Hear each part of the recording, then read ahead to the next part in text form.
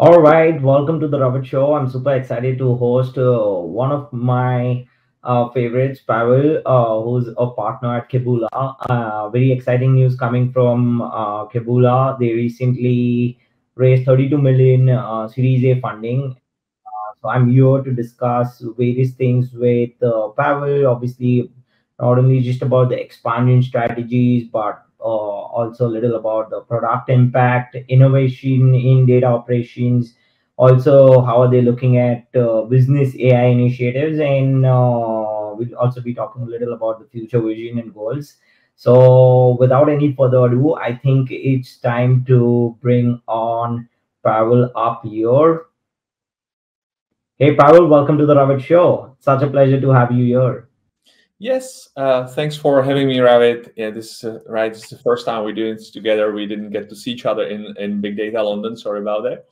But hey, everybody, it's great to be here. Thanks for the congratulations. My name is Pavel. I'm one of the co-founders and the CEO of Keboola. This is actually my third venture in the internet cloud. One of them was the first one was Portal Network, largest one in Europe. We sold it to Warburg and Pincus. Second one was we did the largest performance media agency servicing 15,000 clients, and all of that with data and ML, way before the cloud. And then I was thinking, kind of like, what's next? And all of my businesses were around data, machine learning. So I met my co-founders, Peter and Milan. They had the same vision. They had a like agency which was helping clients to go to cloud. We put it together and we said, hey, let's build company that will actually help people to democratize the access to data, and that will actually not be one feature, one tool, but will help to change companies. And that's how we started Keboola. All right, these are fantastic insights, Pavel. Thanks for sharing this, and definitely your journey has been an inspiration. Quick one in terms of the expansion strategies. I know with the recent 32 million Series A funding, what are Kebula's specific strategies for expansion into the European, UK, and US markets in the upcoming years? Do you want to share a little about that as well? That's actually a great question. We already have one third of our revenue coming from US as is pretty good. Mhm. And we originally started Yep. in Europe, as you know. And what we are doing now, we are actually expanding. We started last couple of years. We really started to focus on the more enterprise up market segment of the market, where people really need governed things. They need to, like have everything together. And so we see big demand from large corporations, especially in USA, in UK, and northern European markets. We already have our customers there. As I said, in US, it's one third of our revenue. We work for companies like Burger King Group, or we work for DXC, which is one of the largest software IT companies. And the same is with Britain and European northern countries. So that's where our expansion goes to. Okay, these are great insights, Pavel. I think definitely, you all have captured a huge market, not only just in US, in Europe and UK, or in your home ground, but also talking about that, it brings me to an important question around, the client feedback and around the product impact. So you mentioned positive feedback from clients in their ability to gain full control over their data and processes.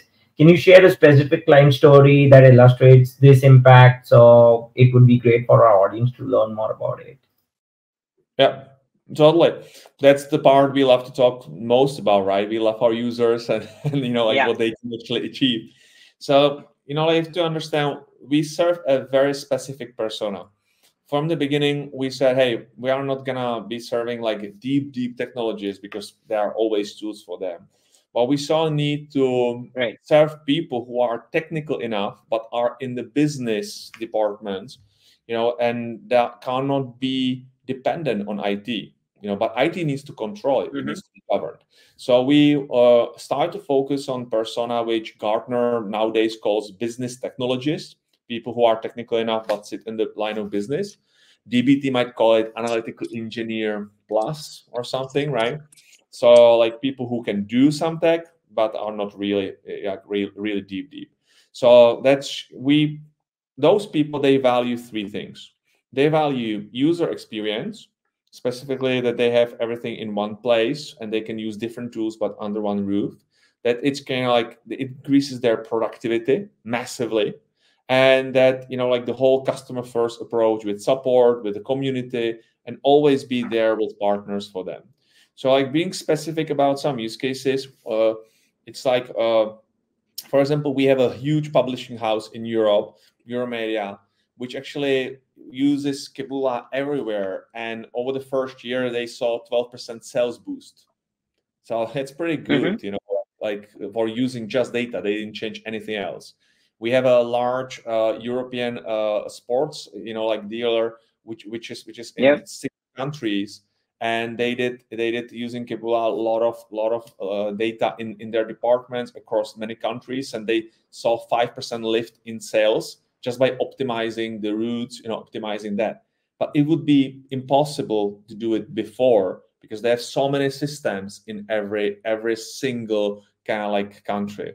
Or when we talk about one of the largest banks, like they are using us in 37 departments for hundreds of users with 0 platform operations.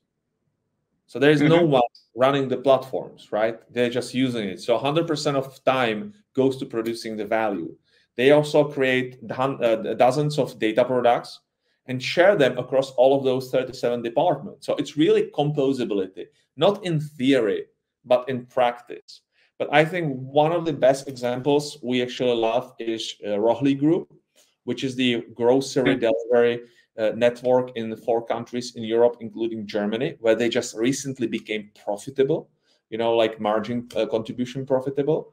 And they actually use Keboola to automate all of their business processes. They use it, to do a lot of AI. They use it to actually, everybody in the business has their Keboola account. They can actually work and look at the data and work with the data. And this is really company like at its best when you see data-driven company, because they utilize the power of all the long tail use cases. It's not hard to do big use cases, right? Like if you put enough money, enough people, you can do CRM data use case. But like if you think about it, in every department, there is a couple of small use cases that everybody has. But there is so many of them across the company that if you can serve all of them, the amount of uplift you generate is bigger than from top 5 larger use cases. So that's kind of like really exciting. Thanks for sharing those interesting client feedback and the product impact that it plays. It is always important for the community to learn more about how Keboola is actually making that impact and how is it actually solving the problems for the customers. But that also brings me to another important question here about how does Keboola's approach to data stack as a service innovate or differ from traditional data operation methods? Would you like to share a little about that as well, Pavel? Yeah. Well, I like it's all about kind of like data management as the big category, right? And then there are some things like data ops and others, but data ops is for us, like it's a discipline how to work, right? Not the technological kind of like stack, right? Traditionally, you need to have data ops, kind of like the 2 cycles, and one is kind of like innovative, second one is Six Sigma and like real operations. But if you want to move forward and if you want to really do data meshy things, right? The problem was that traditionally people were focusing on technical people with highly technical skills. And then those technical people would have DevOps people that would kind of like translate it to business people. And then, so you have like different worlds trying to work together and trying to bring it together, like with the, like if you remember the old switchboards, for telephone, like from the movies, you would call someone, there would be a lady kind of like taking the, like the wires, putting it in the right things, and then it would connect. We don't have that anymore. Right. We changed the architecture of the switchboard. Now it's fully automated. That's what we do with, like the whole kind of like data space, like the data stack as a service. We believe it's all about architecture. We treat the whole landscape as a single system, right? And that's why we developed something we call Keboola Data Operating System. It's an API layer which sits on top of like any tool, not depending if it's in AWS or GCP. And its whole purpose is to make it easy to use, build, and reuse what people have built in other departments with basic technological skills, but huge context skills. It's kind of like with your computer, right? Yeah. Linux, you can do if you are very deep tech, right? But like I love Linux. Like for 15 years, I haven't done it. I'm using Mac because it's easy. It abstracts me, and I can just share it with anybody and very easily, right? But and then I don't know if you are here, Ravit. Yeah, see you. But Yeah, like, I'm yours. No worries. I didn't see that. But like, so our big idea is like we should treat the whole cloud or all, like infrastructure as one big computer that kind of like we give you access to in governed way, right? Like, so everything you do, all the, like data workloads you do are governed end to end. Like all the data journey is governed. So that works very well for large enterprises because it can be connected to your Active Directory, and then people can just get an access. It's audited automatically, and you know what to do, and you just come and actually start building. So yeah, that's kind of like the use case in the bank. I was saying 37 departments. Yep. They build data products on top of Keboola. Now we actually have Yep. data. Now we have data apps with Streamlit and AI embedded in them. People build them, one click, reuse them, and that's the whole thing. Make it easy. This is perfect, right? Definitely it helps the community at a different level, and Keboola is doing all the right things to make sure that you all are at the forefront of innovation. So thanks for that, Pavel. We have a question here from YouTube that I would love to pick, and the question says, let me pull that up for you. As AI and machine learning continue to advance, how does Keboola plan to integrate these emerging technologies into its platform to further enhance its capabilities for business AI initiatives? Can you tell us a little more about it? Well, we think about AI in two different streams. The first one is how can we use AI to actually make the life of our users easier, right? And that's kind of like yes, we've done a lot of things, and we have a lot of MVPs, and we'll be launching a lot of things in production in next months. But those are things like automated, assistant for SQL queries to build them across the whole, data stack, which is hard because like GPT analyzer is kind of like easy, but you put one file there. But if you want to do it across your entire estate, you need to understand where the data comes from, what is the data, what is the metadata, which pipelines is being used. And so we've taken us almost a year. We've been really, really early on there. And now we have a very working version, which we are happy with. And we want to put it as an assistant to people. So it doesn't magically spit out the answer, but it guides them and goes. So it's kind of like what for people. There are more things, like for our users, like data pipelines AI, helping you to construct just conversational pipelines, or, because we are all in one kind of like the layer, we have all the metadata. So we are now going to be launching Impact AI, which actually helps you with the real-time AI created governance layer across all the workloads, user, and data. It's pretty cool because like all these people are asking like, hey, where does this being created? Who did it? And people don't document. So we are solving that now. But that's for our users. The bigger question is, what does AI bring to our customers, right? In that, we have a big emphasis, on AI industrialization. We see it really, and now everybody, I think, is on board as the fourth industrial revolution. And we think about it that, like in the first couple of months, the steam engine was powering the workloads, the processes in business. Then it was electricity. But now the AI is should be embedded in every process, and help it to scale and automate. And that's what we are actually helping companies. And we are so excited to see not only, like new companies, technology advanced like Rohli Group, but some of the traditional companies. Like we have a company called P3, which is the largest builder of logistics parks, like the parks around the freeway where people like Amazon put the warehouses. And they have embraced, like last year data. And when we started with LLMs, they embrace LLMs like so heavily. They now use it for onboarding, they for everything, and we provide it for them, and we process the data and prepare it all every time, right?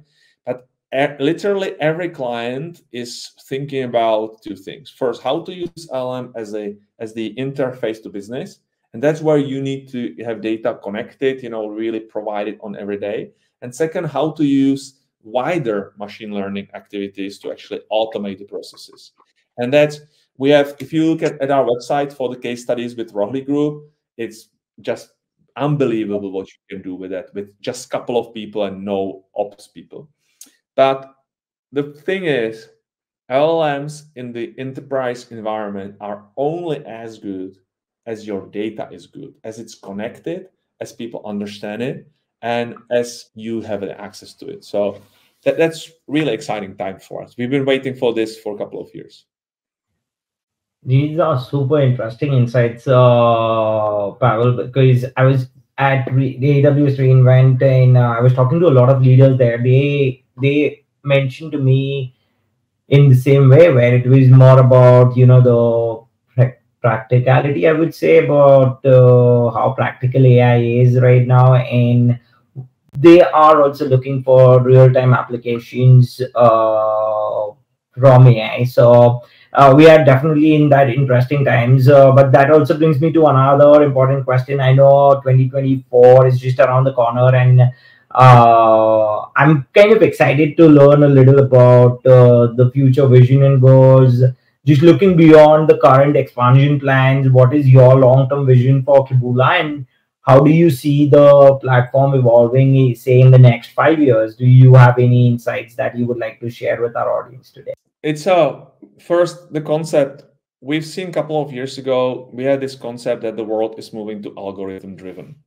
You could see it with the stock exchange. It's now all algorithmical. You could see it with RTB, and we kind of like foresaw that being done in the real world in all other parts of the economy. So that's why we set up Keboola to actually be a backbone that helps people to actually do it. We are not inventing the LLMs, right?